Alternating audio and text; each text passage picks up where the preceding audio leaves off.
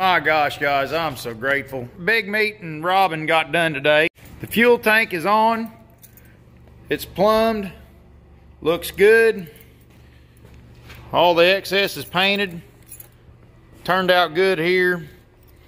Ball cock down there. I wasn't as productive as I'd like to have been on my end here.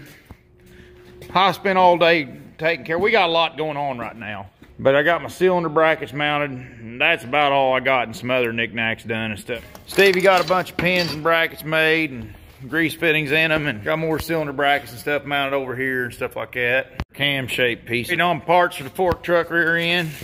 And Stevie been drilling out these for a bunch of brackets. Big D and Roger spent their day up there working in the upper shop on cable skidder. Is coming up for sale. Stuff like that, getting it ready.